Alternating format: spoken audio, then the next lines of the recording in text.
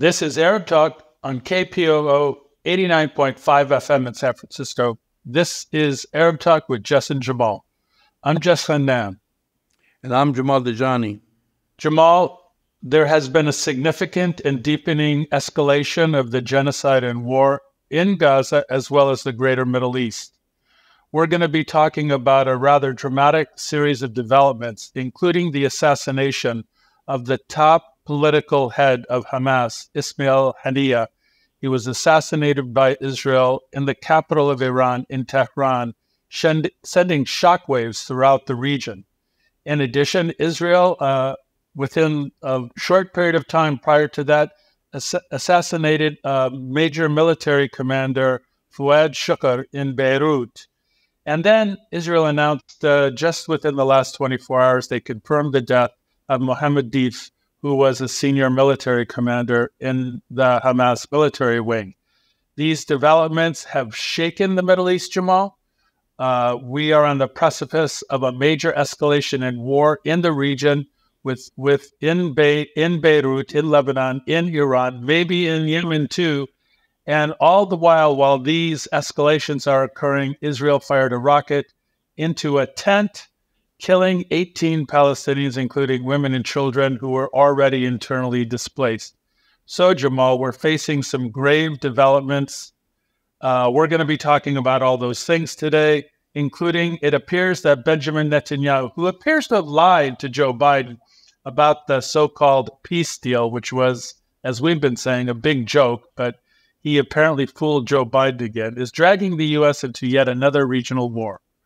We're going to continue to talk about the assassinations of Ismail Haniyeh and Fouad Shukr. And, you know, the retaliation is imminent, so we have to talk about the implications globally. But before we get to all that, we're going to take a look at a great interview you did with Tali Shapiro. She's an Israeli BDS activist and expert on sexual and gender-based violence. She's going to discuss the systematic abuse and rape of Palestinian political prisoners in Israeli jails, Jamal, something we've been talking about a long time. There was a recent report of a gang rape and sodomization of a Palestinian prisoner in one of Israel's notorious torture facilities. It's a very disturbing interview. It's very disturbing considering that you have Israeli lawmakers who justify this, and then you have Israelis who storm the prison where these soldiers were held at, trying to free them and praising them as heroes. Let's watch the interview with Tali Shapiro. Israeli military police arrested 9 reservists, including a major, the commander of Force 100, for gang raping and sodomizing a Palestinian prisoner at Israel's notorious Sde Teiman military and torture facility. The prisoner suffered severe anal trauma, fractured ribs, and a ruptured bowel, necessitating immediate surgery. One of the 9 Israeli soldiers arrested has been released without charge. Deliberations about the other 8 are continuing. Allegations of abuse by Israeli soldiers against Palestinian detainees at the Sde Teiman were reported in May. An anonymous Israeli whistleblower who worked at the facility in the Negev desert reported gruesome details of abuse, rape, torture, and mistreatment of Palestinians. In June, a 3-month investigation by the New York Times uncovered harrowing details of the conditions endured by the roughly 4,000 Palestinian detainees, including horrific accounts of rape. In response to the arrests, pro-rapist Israeli protesters, including extremist Knesset members, stormed the military base and held demonstrations condemning the arrest of the rapist soldiers and describing them as heroes. Joining us to discuss this is Tali Shapiro. Tali is a longtime BDS activist and proponent of community accountability and restorative justice models, in particular, models detailing with issues of sexual and gender violence, which he has authored, employed, and advised on and adapted for different communities. Welcome to Arab Talk, Tali. Thank you, Jamal. It's nice to be here.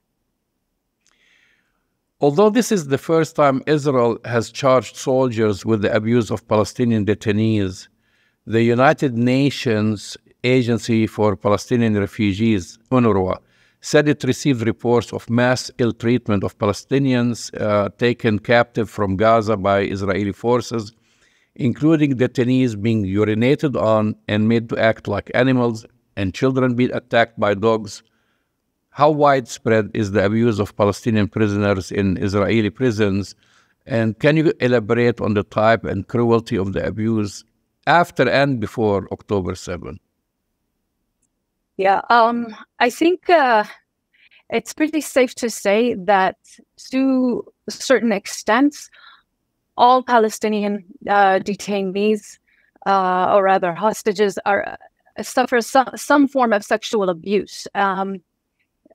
Already from early October, we've been seeing videos, and then later on, the army published its own pictures of hostages who were stripped naked outside in the street or outside in some ditch, and that in and of itself already is sexual violence, and it's a personal sexual violence. It's a collective personal violence. The fact that it's everybody next to everybody.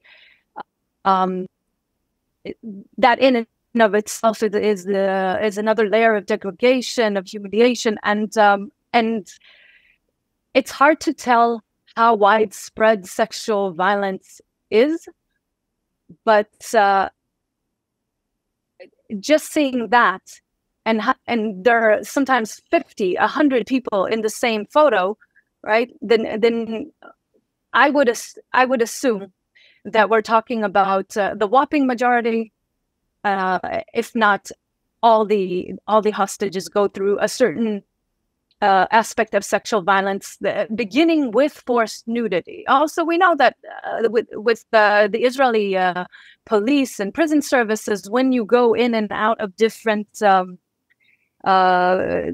facilities, then you go through a strip search, and we also know from past experiences of many years, decades, that strip searches are used often to torment and humiliate. So from before October 7, way before October 7, and definitely after, it seems to be extremely pervasive. And my assumption is that everybody at least goes through forced nudity, and that is just the tip of the iceberg, obviously, because once they're in facilities, although we do have also very horrific accounts of sexual violence. For example, we had a testimony from a Red Crescent worker who was taken hostage from the ambulance while moving patients. And they were taken into an abandoned building that had debris in it and the glass on the floor, and they were made to take off their clothes and sit on the glass. This is extreme sexual violence. You've been, I think, alternating between, we use the term, some people use the detainees and then prisoners, and then you've been using hostages, and then Israel likes to use that they are all Hamas members.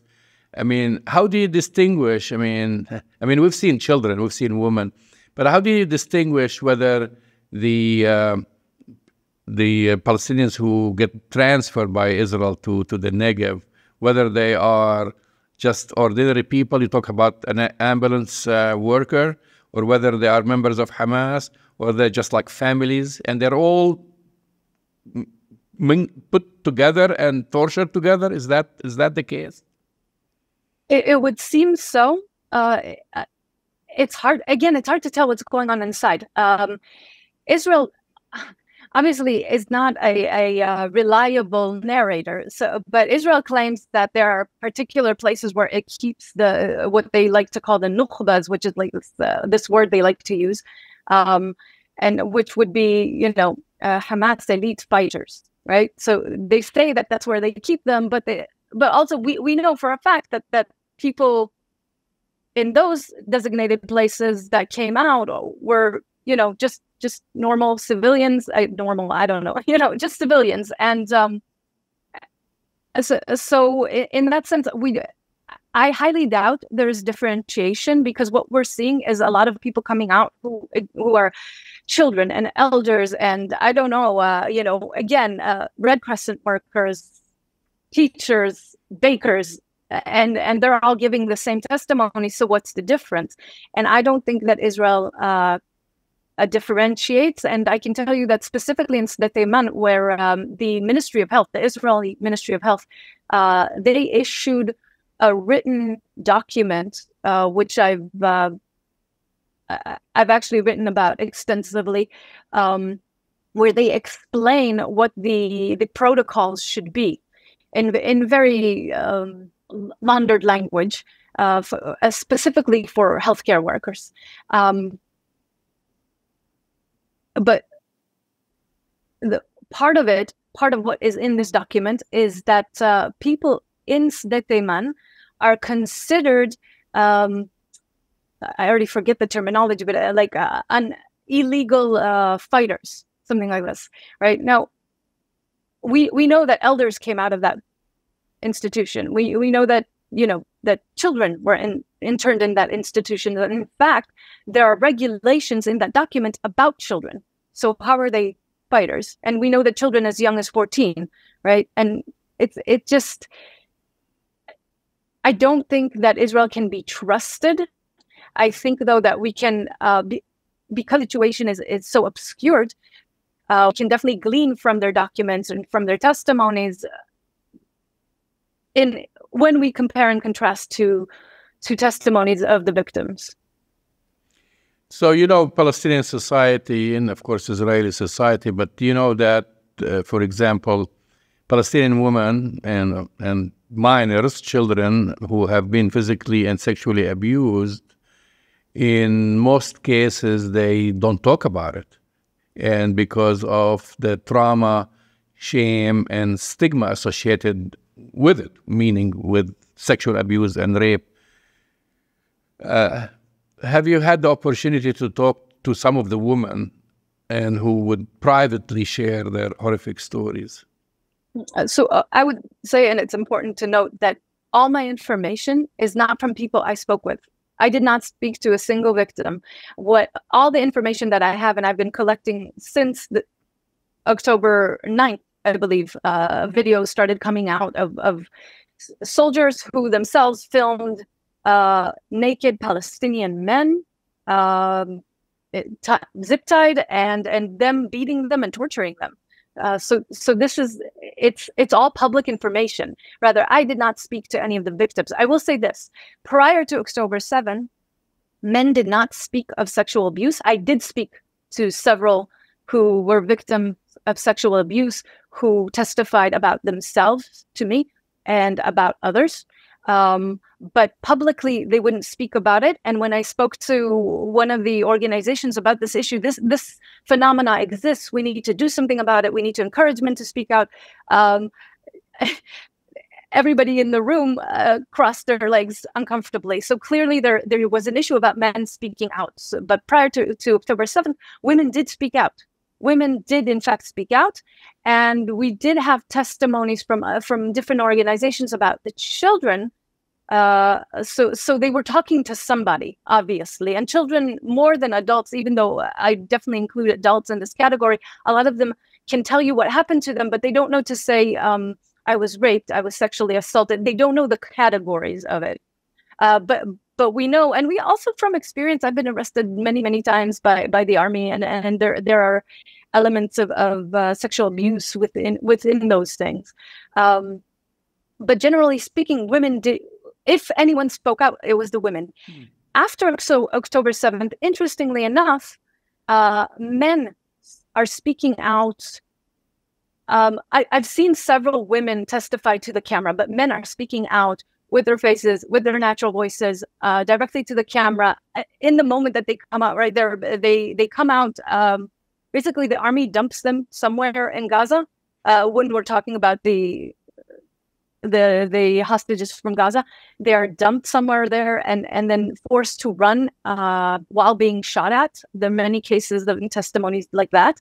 And the emergency services, they find them somewhere and they take them to the hospital. And in the hospital, so really immediately upon release, in the hospital, there are journalists who are interviewing them, right? And they in those initial interviews, they will often indicate something horrible that happens in very little detail.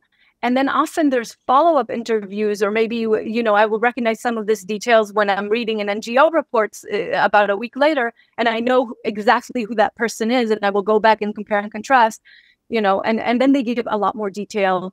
And again, like most victims, they don't categorize. They don't say, I've been raped, although there are victims who will use the word al-tasab, but most of them do not say rape or sexual assault or categorize it, but rather just tell us what had happened to them. And of course, the stories of extreme abuse, often different objects used and put in the body and so forth. So. Well, this is a case actually of extreme abuse because, as you know, this is not the first report of Israeli jailers raping Palestinian prisoners at Sde Teiman.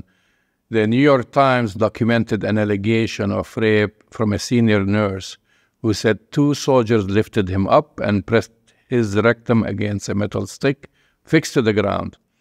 UNRWA reported 1 detainee died after anal rape with an electric stick. But then we see Knesset lawmakers are now debating whether rape is acceptable or when rape is acceptable. What kind of perverse argument is this? I mean, how does the Israeli society view this? So to be extremely specific about that, there was a particular debate happening in a particular committee, which wasn't a debate. What happened in that committee was that one of the lawmakers talked in kind of vague terms about the soldiers who have now been arrested. And he says that I'm calling on everybody to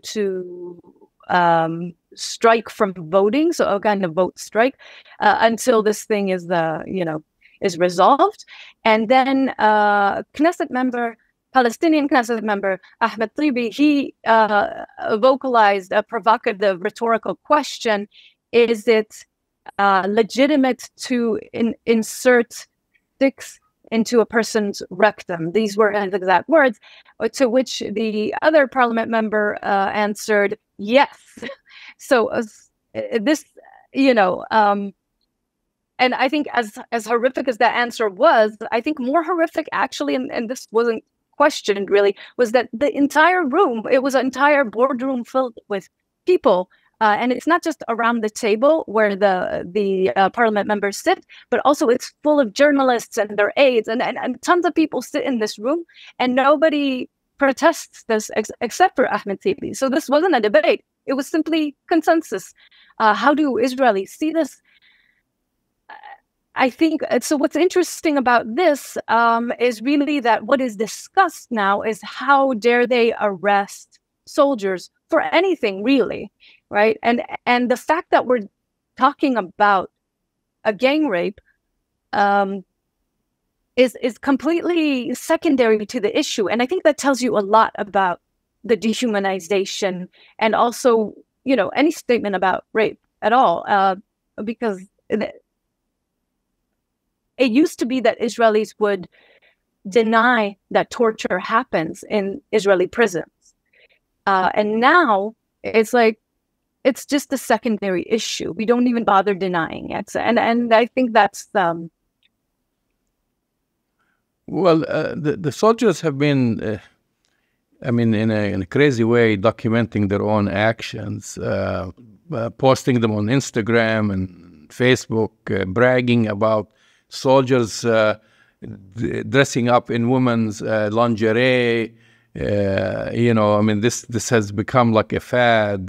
Many of these soldiers are posting this others showing their abuse of Palestinian prisoners, taking photos with them while riding in the I guess the Jeep or something like this, with them blindfolded and naked.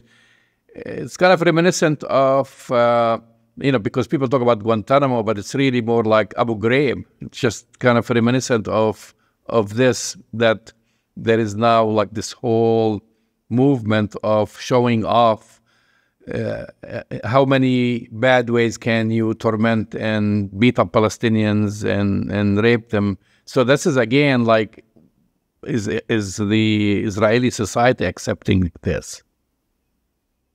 Well, I mean, this is uniquely an Israeli Instagram, TikTok trend. Let's take a selfie with a prisoner, who is being mistreated because let's talk about the blindfold, that simple act of blindfolding a prisoner. I'm not talking about the zip ties, because this is a common practice by police, not even armies, everywhere. I think it should be contested, but let's talk about the blindfolds, because blindfolds, when the army or border patrol arrest Palestinians in the West Bank, in Gaza, this is protocol. Blindfolding a prisoner is protocol. You're supposed to do it. And nobody discusses the fact that blindfolding a prisoner is sensory deprivation. And the sight is one of our most, if not the most dominant sense that we have. So obviously this is completely not only acceptable, but policy. And beyond that, we have the issue of this is a trend, right? So here's somebody being tortured, suffering sensory deprivation and other forms of torture that are happening in the video. And then we have the uniquely Israeli social media trends of chewing on absent, exiled, and killed women's underwear, which is so extreme and so vile. And the fact that, here's the thing, as an Israeli, I will say this.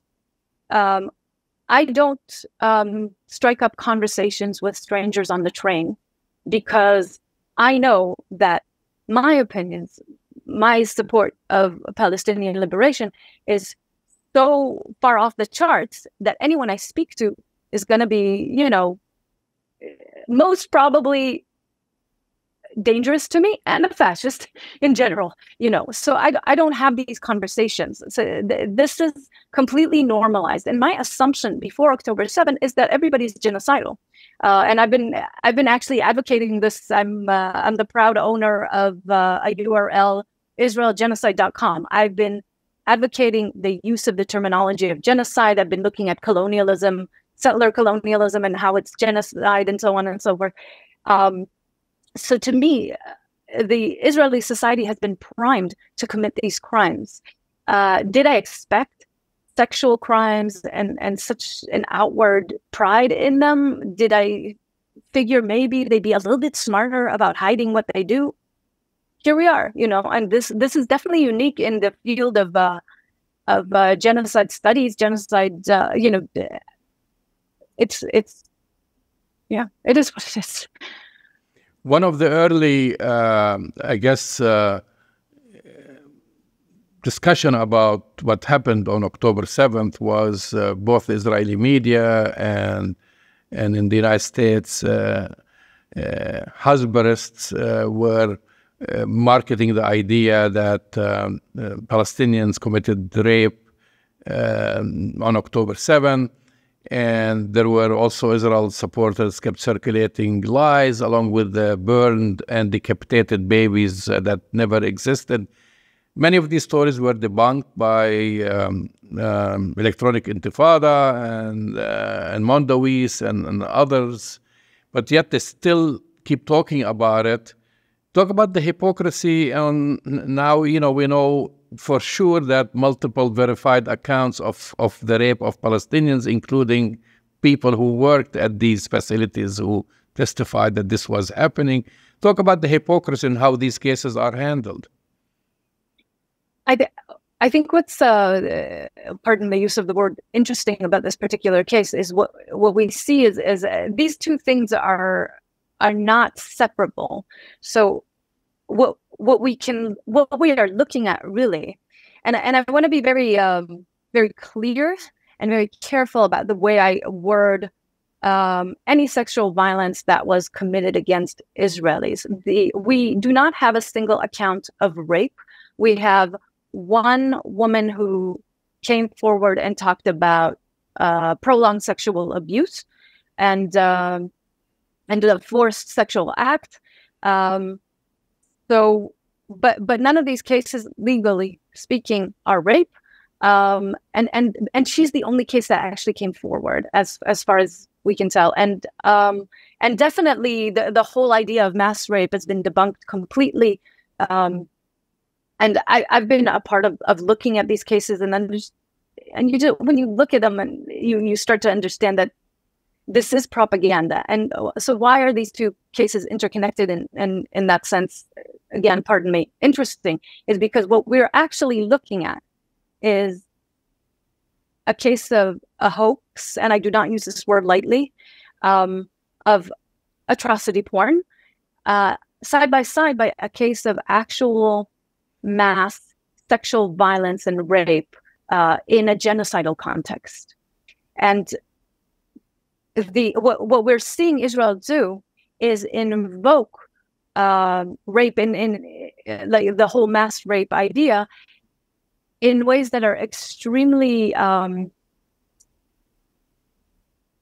they're irresponsible, right? And also the way they do it is that every time Israel gets into a propaganda bind, right, because all of a sudden something gets into the news, right? Oh, they bombed the Central Food Kitchen, right? And that got a lot of coverage and a lot of news and some condemnation even. Then once this happened, boom, again, the rape case is resurrected, right? And it's over and over, it's the same stories by the same debunked sources.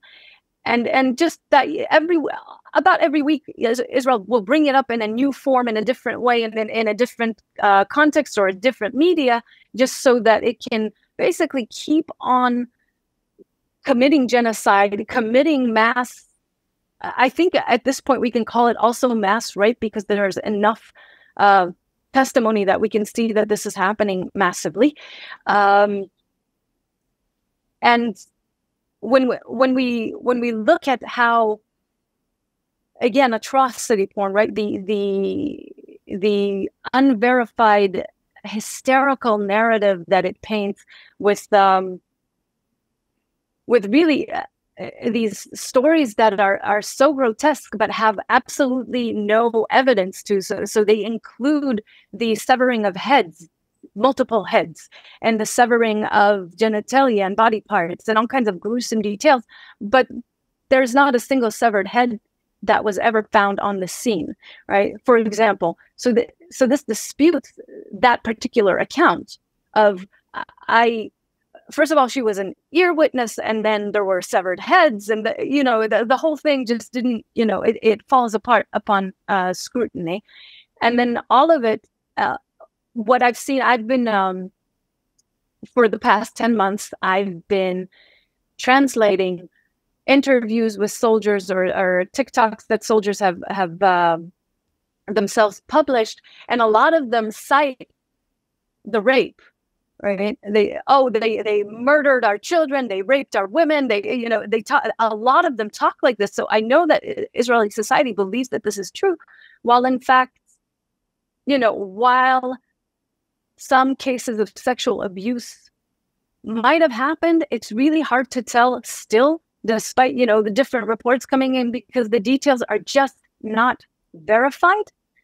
And I've read them all. It's really hard to verify, anything really. So despite this, Israelis across the board, left to right, believe that mass sexual violence has occurred.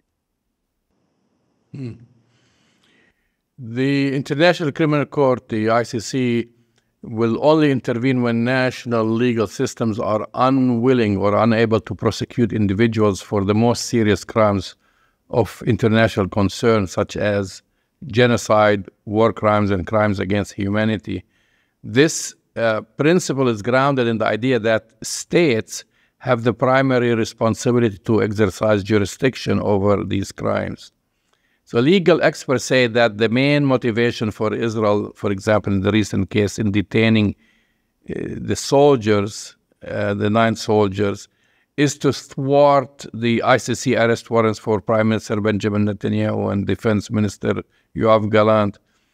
Is this the case? Is this the case of Israel putting a pretense that it has a legal process to punish its soldiers who violate human rights, and then has a revolving door and lets them out a couple of days later? So actually, I will say that I disagree with that assessment. It's not a hill I'm going to die on, and it's not an argument I'm going to have, but I disagree with this assessment, particularly in this case. Israel did say, the Attorney General did say that she was going to prosecute or at least investigate the Heritage Minister because he said something about nuking Gaza, and this was months ago, and this was obviously in response to the ICJ. Nothing, by the way, materialized of this. So that was Israel, I think, putting on a bit of a show, and definitely the courts here understand themselves as shields for soldiers and for leaders who might be prosecuted in the future. They say this, they use the word shield. This particular case, I actually don't think that's what's happening. What I think happened, so what we know is that this is a different Attorney General. This is the military Attorney General. She received videos from the incident of the gang rape.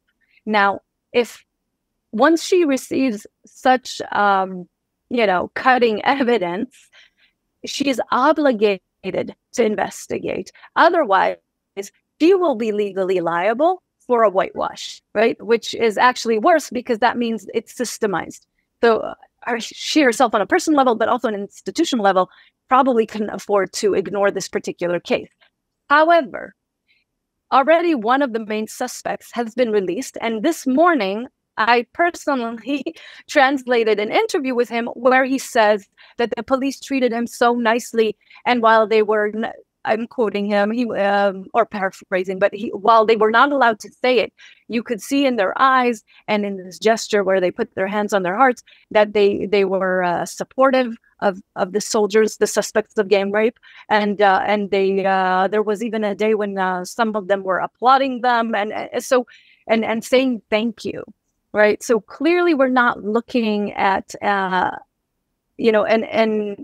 an investigation that is capable of actually getting justice. I don't know how you get justice for such a violent crime, but for any attempt to get justice, that's not what we're looking at. Now, additionally, I will add, and this is a technical issue. So yes, if national courts prosecute for equivalent crimes such as genocide, the crime of extermination, and that's what we're looking at in the ICC in particular. We're looking at the crime of extermination, for example, and also they would have to hold to account those particular suspects. So Benjamin Netanyahu and Yoav Gallant, they would have to hold them. They would have to hold them to trial. So holding a few reservists. For a particular one single incident of rape, it still doesn't preclude the intervention of the international courts. One final question. I want to get your opinion about Netanyahu's trip to the United States and all the media that he received, I would say conflicting media. On one hand, people in Tel Aviv and in Israel, many of them demonstrate against Netanyahu. I don't think that he's that popular. Then he comes to Congress and has something like 60 plus standing ovations when you have thousands of people demonstrating outside and calling him a war criminal. How does that play in the Israeli media? To be honest, I didn't follow on that particular case. I can tell you that recent polls have actually shown that Netanyahu would win in the elections. So we know that he's popular enough, apparently, not by a big margin, but still. And yet there are these protests. They don't care about the rape, by the way. And then there's also the details of what happened in Congress. So I don't remember how many, but many actually boycotted this speech. However, Congress was full to the brim with people. So clearly people were brought in to do the bidding of, seal clapping. How is this perceived in Israeli media? I think Israelis are actually much more critical, much more critical of Netanyahu. He's not a beloved figure. He was never beloved. There was a bit of a cultish following. They would call him Bibi the king. And he would get voted for over and over again because of kind of a lack of really any attempts, I think, to engage in politics, even around voting. I don't think the Israeli public is very politically engaged.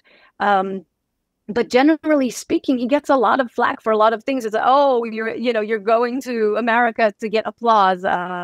You say you're such a top diplomat, but then they complain about things that also are often misinterpretations of the reality of the situation. So really, that's one of the reasons I don't really follow Israeli media on these kinds of things, because more often than not, what you get is misinterpretations of foreign affairs. And this kind of blind spot that Israel has about everybody's anti-Semitic and everybody's against us. There's a real love-hate relationship with Biden. They think a whopping majority think that he's against Israel for some reason, which is fascinating, right? A man who professes repeatedly his own Zionism. So it's hard to comment on, really. I just can say that Israeli media and the Israeli public is much more critical of Netanyahu than the international media. And the United States, for sure. Well, Tali, it's a pleasure talking to you. Thank you for coming on Arab Talk. Thank you. It's been a pleasure talking to you too. That's the voice and the face of Tali Shapiro. She's an Israeli BDS activist and expert on the torture and sexual-based violence against Palestinian prisoners, political prisoners in Israeli jails. It's an extremely disturbing interview, Jamal, and what Tali reports is difficult, but at the same time, Palestinian political prisoners, both men, women, and children, have been tortured and sexually abused and assaulted for decades and decades, Jamal. So what Tali is basically describing is a pattern of and practice of torture and abuse that we've been talking about for a long time. She's just highlighting the latest development, which is especially gruesome. That's right. And this was the biggest story. And of course, it's not carried that much in Western media. And now we have the biggest distraction of all. And the timing of it is the assassination conducted both in the Lebanese capital, Beirut, and in the Iranian capital, Tehran. And now the story focuses on this. And we are now, and I'm saying this because by the time we finish the show, the United States might be dragged in. I mean, I don't know if American recruits sign up to go to fight on behalf of Israel, but that's the case here. Netanyahu is risking regional war for his own political survival. And as you've mentioned, supposedly there was a phone call between President Biden and Netanyahu where he told him, stop BS me, and basically kind of don't push your luck. But he has allowed him to push his luck all along by supplying him weapons. And now when he is in trouble, because from what I've been monitoring, both Iranian media, Lebanese media, Hezbollah, the speech by Sayyid Hassan Nasrallah, they've been saying, we're not going to let this go. You have attacked our capital. You have, especially for Tehran, it's a matter of honor. Ismail Haniyeh, who is the political leader for Hamas, was a guest for the inauguration of the new president, and then you go and assassinate him in Iranian soil, and we are going to respond. And it is expected this retaliation is going to happen any minute as we are talking. And meanwhile, the United States has sent more than 35 frigates into the Mediterranean, aircraft carrier, all on behalf of Israel to defend it because, well, frankly, we don't know what type of response going to be, whether it's going to be missiles, and that's why the U.S. is basically trying to protect it. But I tell you one thing, Hezbollah this morning was toying with Israel, meaning, when I say toying, because Hezbollah has better weapons than Hamas, and was lobbying Katyusha rockets. Rockets, that's like the low end, that's what Hamas uses. And so the Iron Dome was activated. And what goes in my mind is that they're testing the Iron Dome capabilities. They're also exhausting the Iron Dome. So if they maintain this, and then the Israelis is going to start crying for help, and they want more missiles and more bombs and so forth. But then later on, if both Hezbollah and Iran and the Houthis overwhelm them with thousands of rockets, it's going to be a whole different story. Well, I think that's exactly right, Jamal. And I want to talk about briefly just like the political dynamics as well as the military dynamics right now. Politically, this is yet another slap in the face of Benjamin Netanyahu, in the face of Joe Biden. When Netanyahu came to the United States for his joint message to Congress, you saw all these press releases, same ones we've heard from Biden and from Harris, by the way. We're close to a deal. They're being tough with Netanyahu. They're telling him to close the deal. He's got no time left. Netanyahu plays along with it. He basically gives them a sucker punch. He says, sure. And then as soon as he gets back to Tel Aviv, he launches these 2 assassinations, which are grave escalations, Jamal. And at a time, and this is really important, when Biden is weakened because he's no longer the Democratic nominee, and the national consensus of the United States and the mainstream media is focused on Trump, Biden, and Harris. No one is paying attention in the mainstream media to what's happening in Palestine, Beirut, or in Tehran. Really, it's very little press, which is shocking to you and me, because literally this could be the greatest escalation in the war since the 80s, maybe even, in the 2000s, when Hezbollah kicked Israel out of southern Lebanon. I think we're in store for a major escalation. Unfortunately, Palestinians are going to pay the price, Jamal, because the genocide in Gaza and the starvation of Palestinians in Gaza continues full steam ahead. So I feel like we're entering a new phase right now, which is going to be very, very traumatic for everybody. Well, the thing is also, the interesting part about this phase is now we hear all U.S. congressmen and senators and so forth. Some of them are egging the United States to get involved, to send bunker busters to bomb Iran with bunker busters. Others are saying, let's go back to diplomacy. They always wait after Israel commits a heinous crime, and then later on said, let's sit down and talk about it. I mean, the killing, Haniya's killing in Tehran, puts Iran in a very embarrassing position. And that's why I say the retaliation is imminent, because, the strike by a foreign country, number one, which is Israel, openly violated Iran's sovereignty at the time when the regime was preparing to celebrate the appointment of a new president. And the Hamas chief was among international dignitaries invited to the inauguration. So if you imagine if the United States, in the next presidential inauguration, ambassadors, foreign ambassadors, and so forth attend, and then one of them gets assassinated in Washington, D.C., by a foreign country, what would be the reaction? I mean, what would be the reaction by the United States? Of course. And then so they're asking Iran to kind of like sit it out and say, hey, wait a minute, let's go back to negotiations. Let's not escalate. Meanwhile, the Mediterranean is full with the U.S.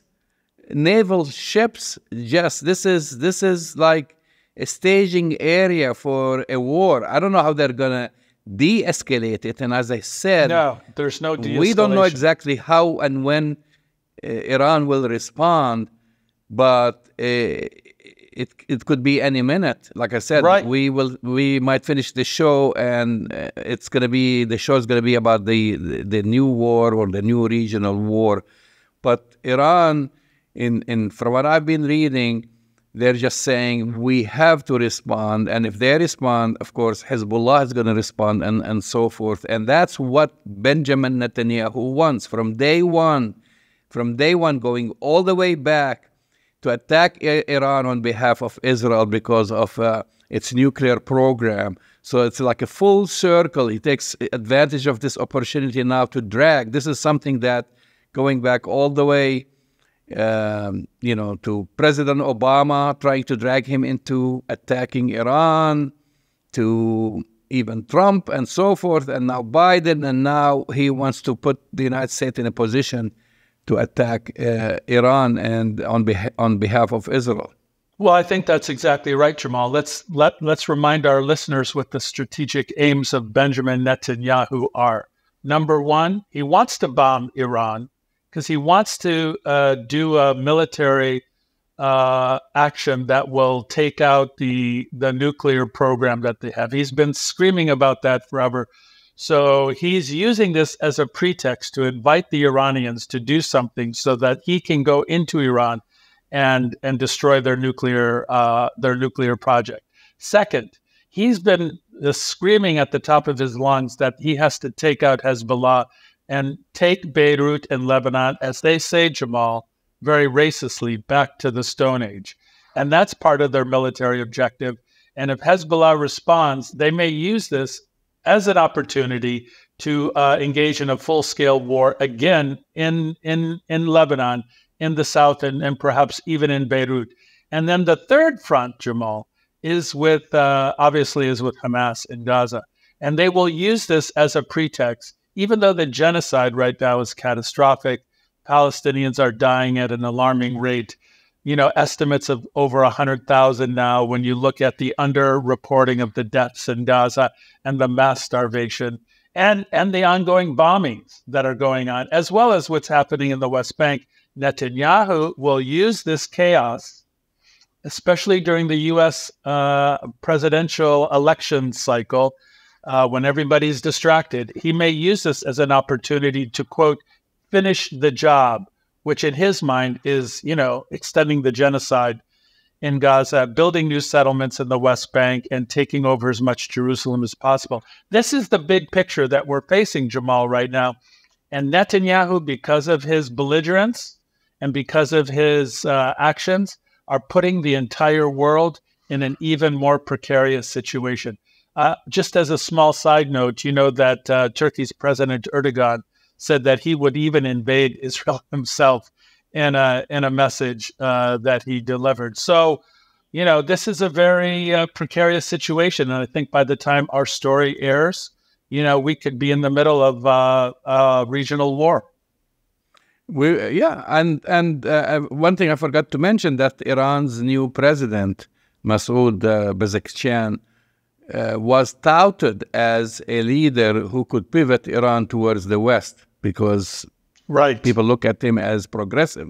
So whenever Netanyahu feels that there is a rapprochement between the United States and Iran, and that was the case when basically the agreement that came over the nuclear, Iran's nuclear program. Now they try to stir something. He stirs something up to kind of like kills that any hopes of peace between the United States and Iran, and of course any hopes of peace between or any kind of agreement to reach a ceasefire, because the ceasefire that he was talking about, which, by the way, one of his negotiators has quit and accused him of just basically, lying about it, because he knows that if you have a ceasefire, which means, because that's what Hezbollah also said, if you have a ceasefire, Hezbollah will honor the ceasefire and they'll stop, and everything will go back, hopefully, to normal. So the closer they get to talks about a ceasefire, and the closer the United States might be getting to, towards some peaceful talks with Iran, he just lights up the whole region for his own personal, basically, ambition and staying, in full power. And he said that many times. I mean, Netanyahu doesn't want to see basically a Palestinian state, because that's and he doesn't want to see a ceasefire. He doesn't want to see the hostages released. He doesn't want any of that. And the other element, Jamal, which we need to keep in mind, this is a gift to Donald Trump if there's regional war. Because if there's regional war, it'll put the Democrats and Kamala Harris and Biden into a very difficult situation, because there's already fractures within the Democratic Party about their support for Israel. And if there is a regional war, it will push Harris and Biden to supply more weapons, which will kill more Palestinians, which will engulf the region, and that will only support and enhance Donald Trump's chances of being the next president of the United States, which Benjamin Netanyahu wants, Jamal. He does not want Harris. He does not want... That's what he thinks. He thinks that this is kind of like these last 90 days is no man's land in American diplomacy, and he can do whatever nothing will change. Right. Nothing will change. And prior to this, from day one, that actually shows the weakness of President Biden from day one. From day one, when he flew to Tel Aviv to meet with Netanyahu and give him all the support and everything. And then he goes around and bites his hand. He doesn't listen to him. When they tell him, don't go into Rafah, what does he do? He goes into Rafah. Don't kill children. What does he do? Today, they bombed two schools as we're speaking. Children are dying in two schools in Gaza. Yesterday, they bombed the hospital where refugees were hiding in the backyard of a hospital. And so every day he continues his slaughter. And then they go crying. He comes to Congress and say, we're under threat. Give us more money. Give us more weapons. We want to finish the job. And he has no respect to for the President of the United States. He has no respect to the Vice President of the United States, who's presumptive nominee for the presidency. And he's buying time thinking that his buddy, Donald Trump, is going to come and save the day for him. And meanwhile, he can continue in his slaughter. I mean, it's a daily slaughter that's happening, Jamal, in Gaza. And nobody is holding Israel and Netanyahu accountable. Yes, the ICJ is pursuing a genocide case. Yes, the ICJ is saying that occupation in the West Bank, Jerusalem, are illegal under international law. But we see a lack of international ability and international effort to forestall, stop, or contain the bloody criminality of Benjamin Netanyahu and the Israeli military. They're committing war crimes every single day. The genocide is occurring. The starvation of children continues unabated. And yet, what is the United States doing, Jamal? And what is the UK doing? And what will NATO do? They will send more support to Benjamin Netanyahu. And what this does, Jamal, is create the impossibility of any kind of peaceful solution. So I think your analysis is exactly right. This is part of his individual, saving his political career for Netanyahu. But let's be clear, for the last 20 years, as long as Netanyahu has been in power and the far-right extremist governments, whether Likud or Labor, they want to exterminate. They want to ethnically cleanse Palestinians. They want to, quote, as they say, finish the job. And their dream, their fantasy, is to destroy Beirut and Tehran. And I think they're well on their way, Jamal. Let me ask you, Jamal, who's going to stop them? if Netanyahu does this? Well, definitely not the United States, because But it who has else? failed so far. So who else? I think there'll be maybe up to a surprise. I think this is gonna backfire. I don't think what they think about Iran's firepower.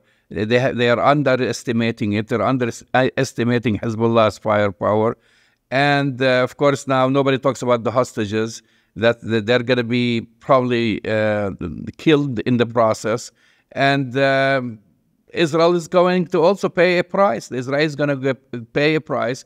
Israel has not learned its lesson during the war on Lebanon, and they're trying to do the same thing. They haven't learned their lesson in the assassination. Remember, 20 years ago, they assassinated the founder and the spiritual leader of Hamas, Sheikh Ahmed Yassin. I mean, this is not the first time they assassinate him. Who came after him? Khalid Mash'al. Khalid Mash'al was a more hawkish figure than Sheikh Ahmed Yassin. And so they think by assassinating, now Ismail Haniyeh, they're going to finish Hamas. They're just dreaming about that. But here's the other irony. And actually, there was an interesting article that came out after the assassination of Ismail Haniyeh. And the idea is that Israel wants to weaken Hamas, right? By these assassinations, Mohammed Deif, Ismail Haniyeh, they're going after Sinwar. But here's the reality on the ground. This only strengthens Hamas's resolve. This only encourages more kinds of activities that will not only support Hamas, but support this kind of resistance. It's going to, as you say, backfire spectacular. The short-term aim of whatever political benefit Benjamin Netanyahu gets from these assassinations is going to pale in comparison to the devastation that is going to be brought to the region, and ultimately is going to cost the Israeli economy, the Israeli civil society deeply. And it has already done that. Just without the support of the United States, Israel will not last 1 week. Israel's economy is in shambles. Just all that you need is read about it. The airport, as we're speaking now, it has shut down. Flights are not going in and out of Ben Gurion. They've lost tourism there. They've lost investors there. They're spending millions or billions of dollars on Gaza, on a war they thought they can finish in 1 week.